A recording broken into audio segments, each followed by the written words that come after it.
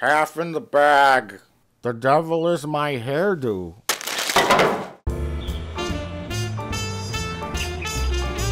Well, Mike, we're back at Mr. Plinkett's house. Aren't we supposed to be half in the bag? I don't see an alcoholic beverage anywhere.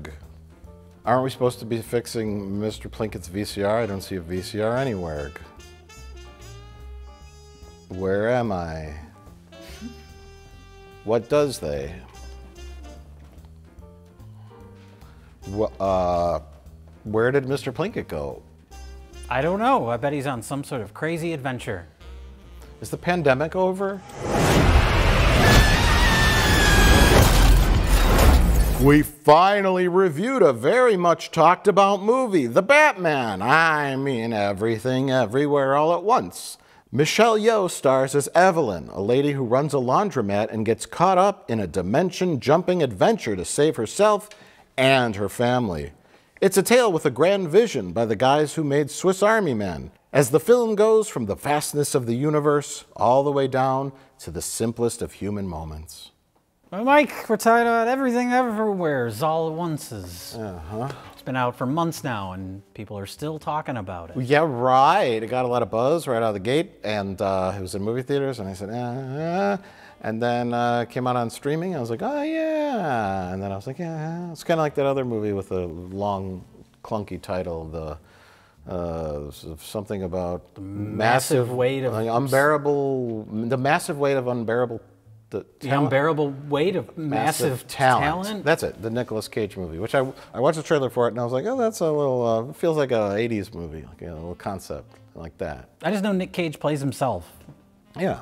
Which to me is like, I don't know, you're leaning too hard into the meme, but I haven't seen the movie. It's probably good. It's got good reviews and it looks fun. Like it feels like an 80s movie. It felt like an 80s movie trailer, like Trading Places or one of those wacky comedy duo kind of movies. Okay. So there's your setup.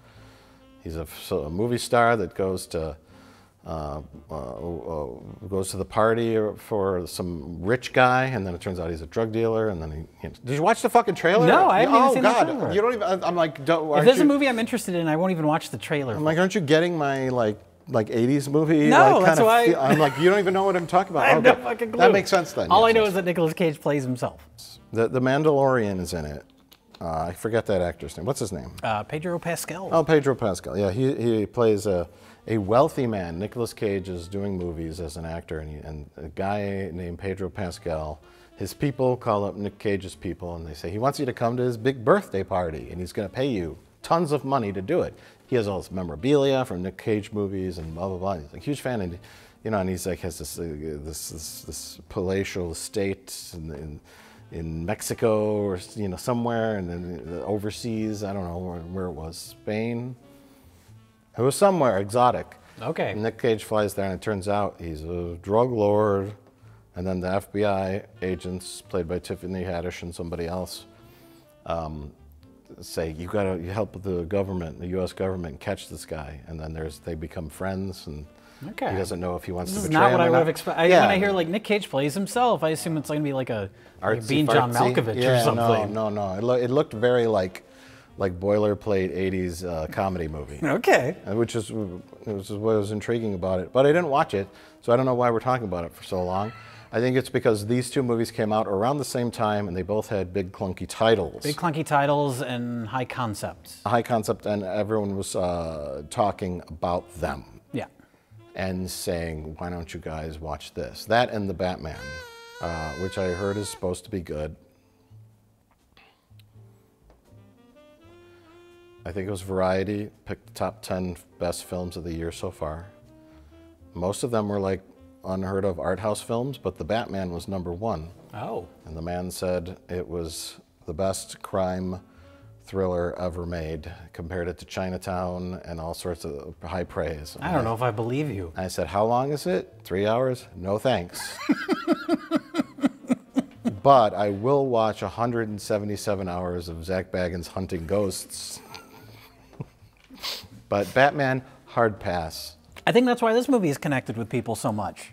Because it is not dark, it is not serious, but it does have an emotional, you have an emotional connection to the characters. Yes. I liked the movie. I didn't love the movie. But I can understand why people have been so crazy for it, because it feels so unique and fresh compared to other things coming out right now. It's a very, very good movie that overstays its welcome a little bit. It's that guest that leaves a little bit too late from your party. Who's a really nice guest and really entertaining and fun. Yeah, which is sort of the point. I mean, it's right there in the title. Everything, it sounds overbearing, and the movie is intentionally overbearing. And I don't know, maybe if I saw it when I was like 20, it'd be my favorite movie, but... That thought's a little too meta. I don't think they intended that. I like Swiss Army Man more than this, and I think that's not common. I think people seem to really love this movie. And like I said, I get it. But for me, yeah, it gets a little exhaustive after a while. It just needs a little it just needs a little secondary editing session. A couple of fresh eyes on it and go, you can lose about 14 minutes. and you know, as you and I know from editing lots of things, a whole feel of a scene can be changed just by moving something or removing a couple lines even. A good example of that, a recent example, and this would be something that people should study in like film school, like editing classes, is Sylvester Stallone recently re-edited Rocky IV. And you compare it to the theatrical cut, and there's just little changes here and there where a shot kind of lingers a little bit longer, or, well, there's big changes too. Like he cuts out the robot. Everyone makes fun of that movie because there's a robot in it? There's a Paulie, his friend Paulie falls in love with a robot. It's super 80s and stupid. Okay. So for this new edit, he's like, because the original Rocky movies are more serious. So he cut shit like that out. But the more interesting thing are the smaller changes. And it is, yeah, you just hold on.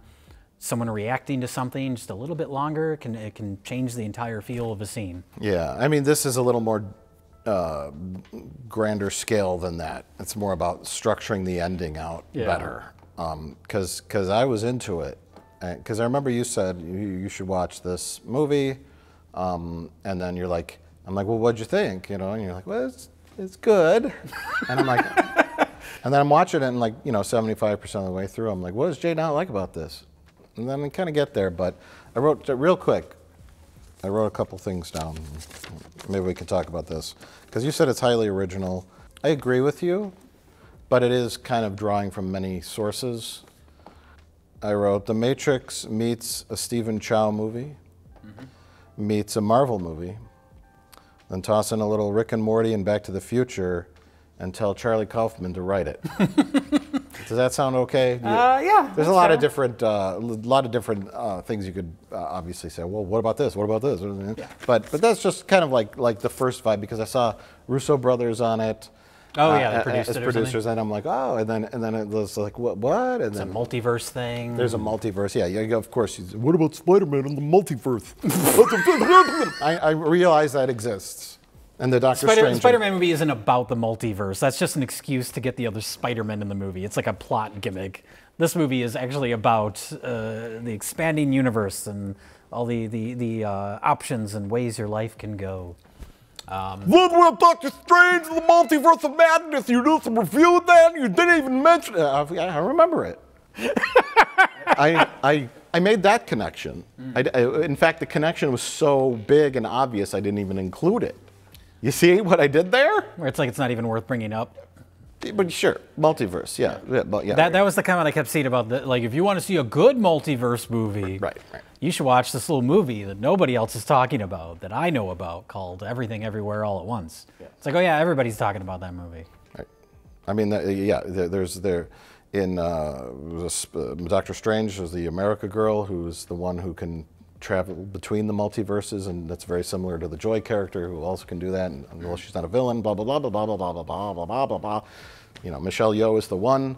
She's well, that's the Matrix influence when they're big Matrix. When they introduce the whole concept, they're on the elevator and Short Round, he's back, baby. Short Round is back. But yeah, he explains the whole situation. When you get off this elevator, if you turn left, you go one direction in life. If you turn, it's very Matrixy. Yes. And then of course the Matrix is influenced by other things, so it's a whole endless layer cake of influences. I love that she's the one because she made every bad decision in her whole life. There's a lot of like really good dry humor in this. Yeah. Like when she's talking to her husband, played by Ki Kwan, aka Short Round, aka Kid from the Goonies, Data, who doesn't have a big extensive acting He career. left acting for a long time. I think one of his last things before he came back was he had a small part in Encino Man.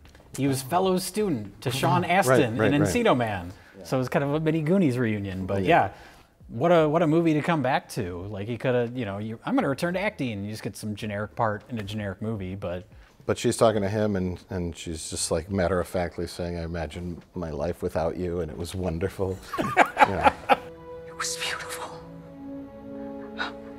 当年我应该听我爸说的话，我要跟你走。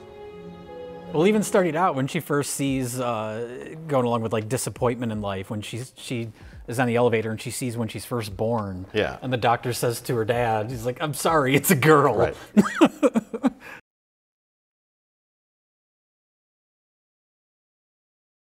Yeah. So the premise of the movie is there's the Alphaverse, the very, very beginning, and then they're the ones that discovered that every action you take in life, no matter how small, creates a separate universe. It's the string theory, essentially.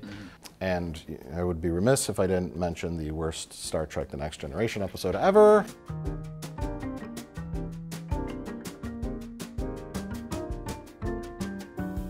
With Worf, which deals with this exact same concept, because I didn't include that. We have such contempt for our audience. I didn't include that in my description. Can we just make a point, just a general point? Anyways, what was I saying? Oh, yes, Star Trek The Next Generation played around with string theory before. Parallels, you said? Parallel, yeah. Worf goes to a Batlift conference. Sorry, competition. I imagine a Batlift conference would be kind of boring for Klingons. We've introduced the new Model 3XZ. It's got sharper blades.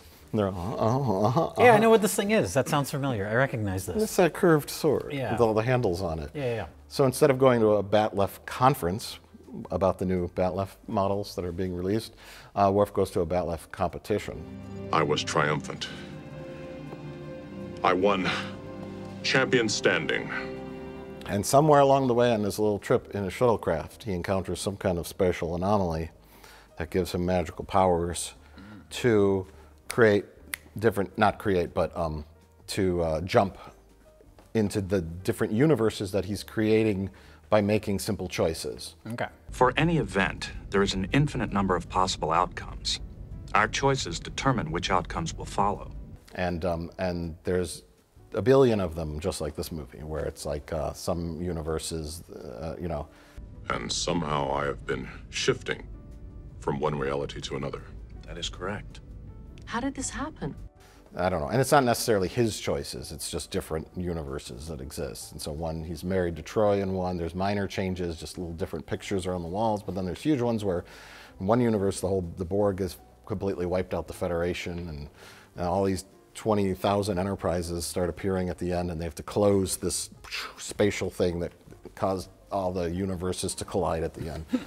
But it establishes in Star Trek canon that there are multiverses. There are 100 billion Worfs. But there is a theory in quantum physics that all possibilities that can happen do happen in alternate quantum realities. And 10 billion, million, trillion Captain Picards, which means the good news is that Star Trek Picard only existed in potentially one of these universes. Oh, okay, that's good. Yeah, so I'm happy about that. What's the J.J. Abrams movies introduced that too, right? Isn't that a different timeline? It was more kind of thing? like a two timelines. This is just like, oh, one timeline, Worf wears his hair down. It was very minor. Does Worf like physically travel to these different? His consciousness. Okay. Like 1 second he'll be like, whoa, and then like he'll be what? I'm wearing different clothes, and then Because that's one of the neat things in this movie. The concepts I liked, as opposed to like the America Chavez character in the Doctor Strange movie, where she's physically jumping. I like that it's more you embody your version of that self from that multiverse. Yes. And in Matrix-y style, you can.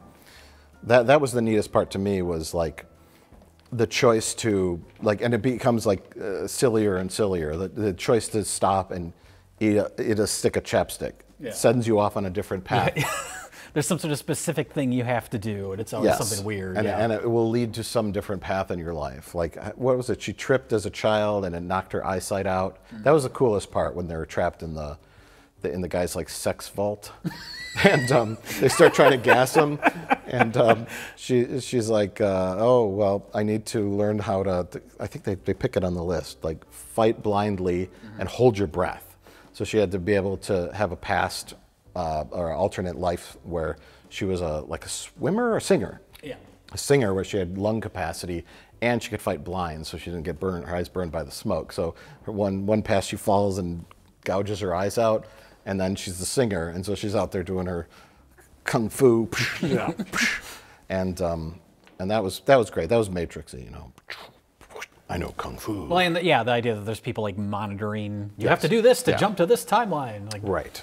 It's Matrixy, but a lot more absurd and goofy. Yeah, the look, obviously the look of it, the production design of they're in a van, and it's all kind of like retro looking tech, and they've got goofy glowing headsets on. But yeah, so she plays a lady named Evelyn who lives and works in their own Chinese coin laundry business, and her life's hectic and it's kind of miserable.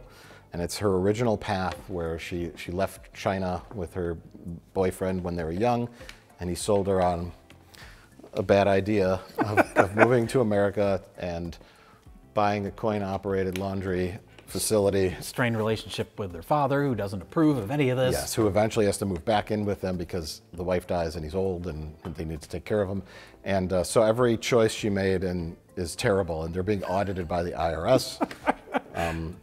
And yeah, that's another Matrix parallel, is first learning about, you know, the other universe that exists inside a like corporate environment. A drab office building. Yeah, most of the movie takes place in the IRS building. That's what I was surprised by. A fun juxtaposition. Because I knew it was like a multiverse thing, and I knew that some of it's kind of absurd. But the fact that, most of the movie, the central story anyway, takes place in that office building. Because locations don't really matter. Yeah. It's just coming in and out, but they pick a dry, dull, it doesn't take place in something fantastical. It's just, that's the great. Jamie Lee Curtis looks so schlubby. Mm-hmm. Contrast. Well, that's what you need. You gotta ground it in something. So you start with that. You have your underdog characters. Everything's so schlubby and gross, and then you build on top of that into these sometimes beautiful, completely absurd scenarios and visuals.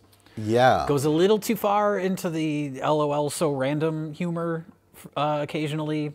Hot dog fingers. Maybe that would have been fine if they didn't like pinpoint it, but they're like, they travel to a universe where everyone has hot dogs for fingers. Like they specifically say it. If you just cut to these weird finger things, like, I don't know, that probably would have worked better. The fact that they put such a fine point on it. Yeah, well, they're not really hot dogs. No, but just like, just show it. Don't even comment on it. I guess, yeah. Yeah, I guess. That's the character's interpretation of it. They cut back to like 10,000 BC with like the Neanderthals. And they kill what would have evolved into humans. The ones with the hot dog fingers kill. I mean, it's like there's the visual is absurd enough. Yeah, where I don't think you need to pinpoint it. But what they do, they help the audience along, because there's a lot of people out there that are like probably going to say what's going on, you know. So they go back and they show like this is how everyone ended up with hot dog fingers, because.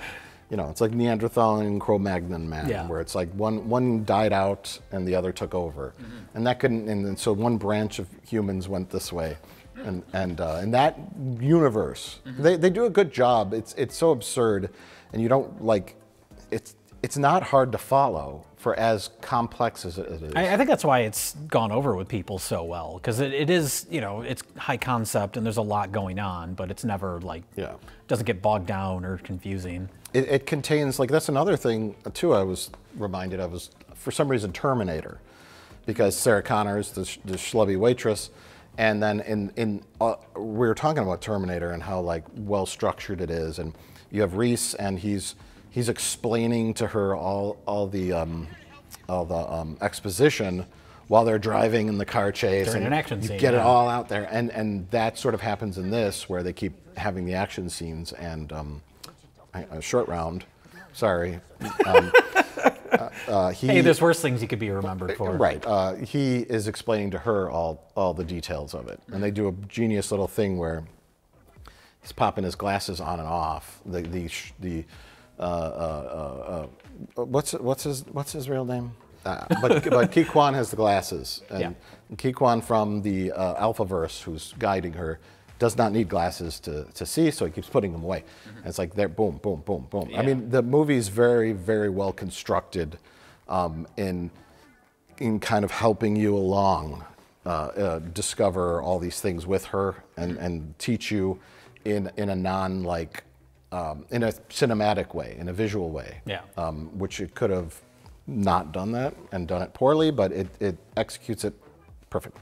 And having such a strong character at the center of it. Like Yes. Michelle Yeoh's great. I love when they're in the closet early on and he's explaining everything to her, how big this is. She's the center of this whole thing, and she's just like, I got stuff I've got to do. It's like she just can't even wrap her head around it. She thinks he's gone like off the deep end. It's just like some random ass person who is in the fate of the universe is in their hands, and it's classic stuff of focusing on that in an overall structure. Like you mentioned, the Nicolas Cage movie having kind of an 80s feel. Yeah. As far as the way this is all set up and delivered, that's similar too. Just a normal person that gets caught in this extraordinary situation. Kind of like Big Trouble in Little China. Yeah. Which also has James Hong. James Hong. 93, I think he is AKA now. Gong Gong. That man has a career, and it's amazing. I was reading up on him, and he has like an engineering degree. He was born in Minnesota. He has an engineering degree. He went to Los Angeles and was like working as like an engineer. And he's like, I kind of want to act. And they started like little tiny roles as in like his early to mid 20s, and then just billions of roles. He's got so many credits. And it's like, and he's directed stuff too. Yeah, he directed some wrote. like weird softcore movie that I don't think I've ever seen. But he directed a movie called The Vineyard. Not very good, but he's done it all. Yeah, but even to this day, it's like just random small roles. Even big roles, small roles, lots of voice work. He's in, Rich and I were talking about Roger Rabbit, and we mentioned Chinatown. He's in Chinatown. Yeah, I saw that on there too. He's in lots of stuff, but here he is. Well, that's another strong point for the movie, is just the general cast. Like, everybody's so great in this. Yeah. Like I mentioned, Short Round, Ki Kwan. Ki Kwan. I'm going to try and not call him Short Round. Damn it, it's hard. You call him Dr. Jones, dog. Okay, Dr. Jones. Dr. Jones. But like I said, like him coming back to acting for this is great, and then James Hong, and I don't know the daughter. I'm not familiar with, but she's great in this too. Yeah. Based on where the story goes, she gets a lot to do in this movie. Yeah, no, Some she's good too. fantastic outfits.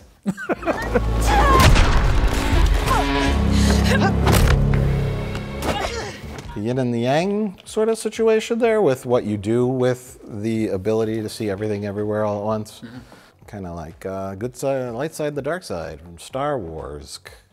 That's the thing, Jay, is ultimately the film is about family. It's true. Quote the late great Carrie Fisher. It's about family, and that's what's so powerful about it. This is a film about family, and it actually is what Star Wars the sequel trilogy isn't.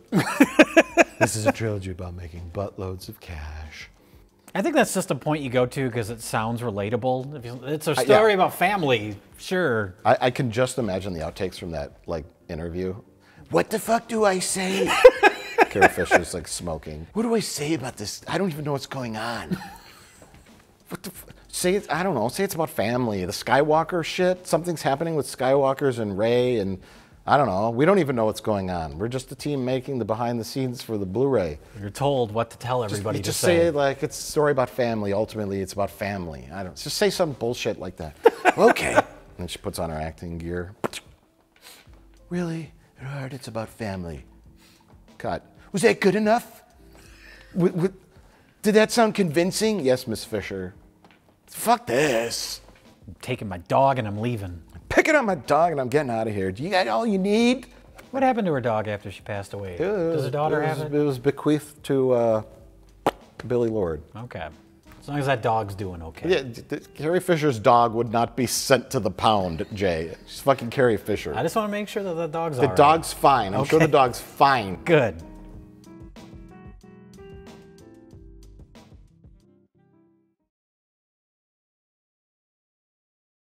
Everything. Everywhere, all at once. Woo! Oh, first take. I don't even know what I was saying. We're talking about this movie, right? Yes. Well, we're talking about family. We're talking about Star Wars. Yeah. Yeah, so grand, as I said in my intro, grand scale down to simple human moments with the mother and the daughter. I don't know how much we should spoil here. No. Let's, because that's really the guts of the movie. The multiverse and the stuff with it is just sort of like the fun stuff. Mm-hmm. And that's why, you know, the movie, people respond to it, because yes, it's a lot of fun, it's adventurous, it's creative, it's very well put together, but over all that time you start to like Michelle Yeoh and the family and the whole little structure there, and you just get so much meat from all that kind of emotional stuff. And yes, they wallow in their own creativity at the end a little too long, and we'll talk about that. But that's what you get out of it. Yeah. And I don't want to spoil all those arcs, because everyone's got an arc. Everyone's got a nice arc that sort of concludes well at the end. But I don't want to spoil all that, because that's what you get from it. We could talk about hot dog fingers all day long, but I'm not going to spoil character arcs. Well, speaking of the hot dog fingers, similar to Swiss Army Man, what I think these guys do well, these directors, is taking something that's initially absurd, but then building emotion into it, where it becomes kind of beautiful.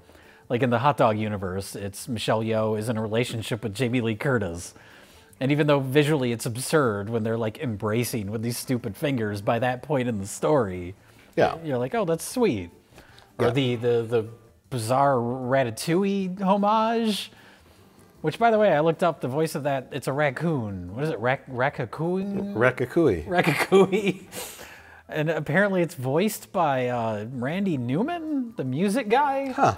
It's like, why don't you just get Patton Oswalt to do it? Patton Oswalt will do anything. Yeah, I know. Patton Oswalt was too busy having a little cameo in The Boys. Is he in the new season? Yeah. He was in season 2. Or season, yeah, he was in the last season as the talking, like, gills of the... Yes, his voice, right. And he was also a voice of a cartoon character in Star Trek Picard. But no, he has a visual cameo.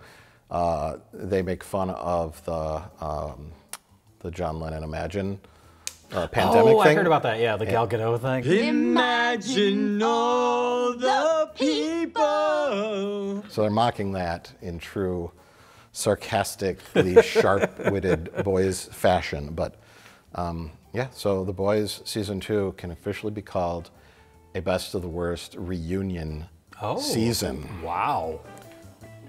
That's pretty impressive. Oh, I've been waiting an hour to get that out. Anyways, what are we talking about? Ratatouille. Oh, yes. I see it. That's just wild, because they make fun of her because she misremembered Ratatouille or something like that, and then that created its own. And somehow she started writing the screenplay and then submitted it and it became a movie, or it was reality. I don't even know how that worked, but it was funny because it was sort of like a misremember. Yeah. And then it's this whole situation where the rat's pulling out his hair and he's hiding under the chef's hat. Mm-hmm. And he's super awesome at like cutting up food at like the Benihana. Yeah. And and the fact that they weren't too worried about making the raccoon look like real. Like it's this kind of clunky animatronic It wasn't thing. like a CGI raccoon. It was almost like it was out of a bad movie. Yeah. That we used the animatronic raccoon. But even that ends up having kind of an emotional arc to it. Yes. And that's where it's, I mean, when you start to get to the end, they set up little tiny storylines in all these different universes. And then they sort of like break them down, make them the worst that they could be, and then they make them better. And that goes along with the two characters. The daughter, who I'm sure is not coincidentally named Joy, is at odds with her mother in real life, and in the multiverse they're also at odds because she knows everything, and then Michelle Yeoh ends up knowing everything. They become like superpowers because they can, instead of your brain going crazy and you dying from it, you can see everything. You got this special power, and it's mainly it's ultimately it's a film about choices. You thought I was going to say family, but it's also a film about choices. So really, like, the bedrock of the movie is she chose to leave China with her boyfriend. The father chose to let her go. You're no daughter of mine, get out of here. Go ahead and ruin your fucking life. And then ultimately maybe kind of accepting certain choices and learning to love. I love that montage at the end of all the happy times, because you never got to see any of that. Yeah. All you see is like the stress of her life, and there were happy times, and then the husband admits some things, and then daughter admits some things, and so yeah, and then there's a lot. It's more. It's what really it's about. It's a story about family. It's about family, and that's what's so powerful about it. And choices, and this I say that unironically, unjokingly. Sure. Because it actually is. It's just hard to say that anymore. It's hard to say that. Seriously. Be taken seriously. Thanks, Carrie Fisher. Or thanks, intern who fed her that line. Thanks, Disney publicity department. Disney Blu-ray behind-the-scenes producer, right out of college, producing Blu-ray behind the scenes for The Last Jedi. Carrie Fisher, I told her to say it's all about family or whatever. And then she said, well, how about I leave off the or whatever part? Because that would sound very good. And I said, you're right, Miss Fisher. Just say it's ultimately it's about family. That sounds so good, I think. It's about family, and that's what's so powerful about it. What does Ryan Johnson say? I don't know. He's masturbating on a porg. So awkward. Well, we sung the praises of this movie. It's very inventive, very creative, very well done. The cast is great. The way that they unpack it all, it's a lot to unpack, and they unpack it well. It is 2 hours and 20 minutes, and it in my opinion, it could have been a tight 2 hours because maybe even less. Maybe even less. I think for this level of energy, like the movie's going for such a visual absurdity, and it's just it's fast-paced, which is great early on, but to me, that does get exhausting after a little bit. Right. And that's when you say it overstays its welcome. Yeah, it's not like it gets bad, it's just overwhelming in a way that kind of makes it unsatisfying. Right, yeah, there's a weird like aftertaste to it that's just like, so it feels like it should be wrapping up. Right, because there are those like epic, like swelling, emotional, like this is your Oscar clip. Yeah. And they nailed that. 最意思. See, it's only a matter of time before everything balances itself. Come on, come on, come on, come on! I can't. I'm sorry, Rakakuni. I'm sorry. Let her go. 我做唔到啊爸，我唔會好似你咁對個女嘅，你點可以嘅？當然你點可以咁容易放棄我嘅？ That sort of like Oscar movie feel where it's like, here comes the music, here comes the cutting back and forth, the paralleling, and you know how they do it. You know what they're doing. They know what they're doing. Sure. And you know what they're doing, and you're like, oh. This is the end, and then something else happens, and then, well, now we got to do this. I really thought the ending was at the IRS when she's going up the stairs, you know, and sort of like doing something to all the people that are attacking her that sort of like is counter to what her daughter's doing, without giving away too much. And then it's like, oh, this is a nice ending. That's how she's going to win. And then it's like, well, now we got to go back to the father's party. And then now we got to deal with Jamie Lee Curtis coming back, and then now we got to deal with the daughter in the parking lot, and then it just kind of like, oh my gosh. None of it's bad on its own. None of it's bad on its own, but it's more of a, I guess, a structural issue. Maybe it is meta because they could have chosen 4 paths to end the movie on, and they chose all 4. They could have been like the movie Clue when that was released in theaters, different endings. There you know you what go. ending you're gonna get. There you go. Or find a way to condense them I think it all just everything needed together. to be Either trim it down. consolidated. Without, this is not spoilerish, but there are moments where each of the universes kind of go completely sour. And then, and that's sort of like the villain, the daughter.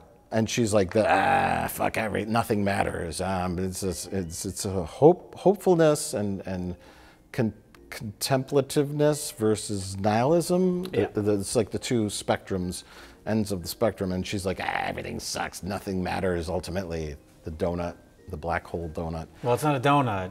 Bagel. It's a bagel. Sorry, it's bagel. an everything bagel. Everything meaning literally everything. Yes. That's one of those things again where it's like a little too LOL, so random, but Sure. Yeah, a little too cartoonish. Yeah. A little too Rick and Morty-ish. yeah, maybe. There's the Rick and Morty has they watch interdimensional cable. Baby legs, you're a good detective, but not good enough because of your baby legs. Well, there's cable networks from different dimensions and similar in tone, where it's like, okay, they might work in an animated thing. Yeah. This bagel, but it took me out a little. Now let's look at all the stuff we got. We got a bag of Bobbish, that's 8 Rapples. We got a Plumbus, that's 6.5 Rapples. Yes. Get me out of here now. Yes. I'm done. Yes. That's you did a great job. You did a great job. Now stop.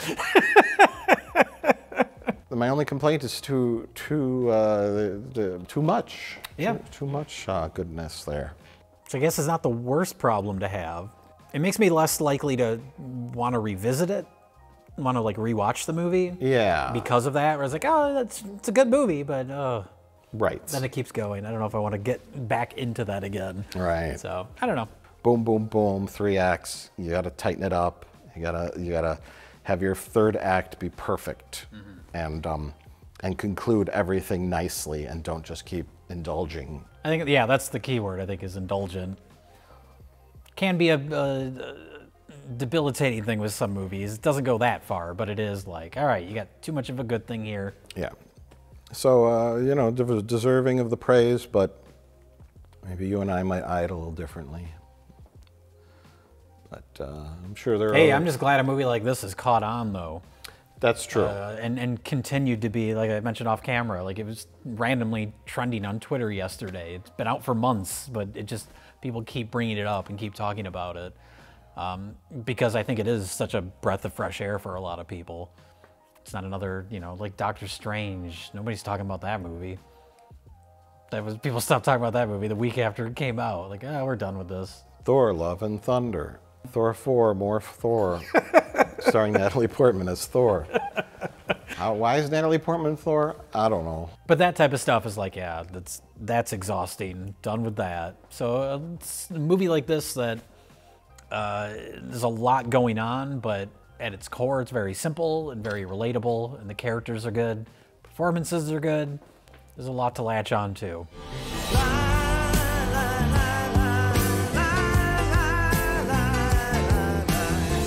So, Jay, would you recommend this movie to your 103-year-old grandmother?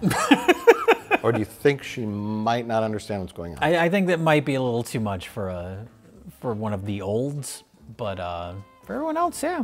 It's like a solid movie. Most people. Most people. It's just a shame that it goes on too long, but that might just be a personal thing. I don't know. Right. Someone may just be super into it and just loving every minute. And I loved 90% of it. It will get an Oscar nomination, no doubt. Which would also be nice because it's a comedy that doesn't get recognized all that much at the Academy Awards. So but I'd recommend it, yeah, but I'd say it might feel a little long, but you're really gonna like it because it's very different and it's very well done. Remember Short Round? He was in Indiana Jones and the Temple of Doom.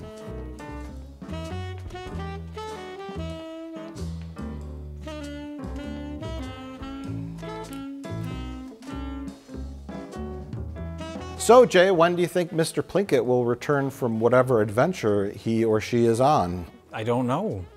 Should we continue to fix his VCR so he could watch his Night Court tape? We gotta get that Night Court tape fixed before the new Night Court starts. When does that happen? I don't know.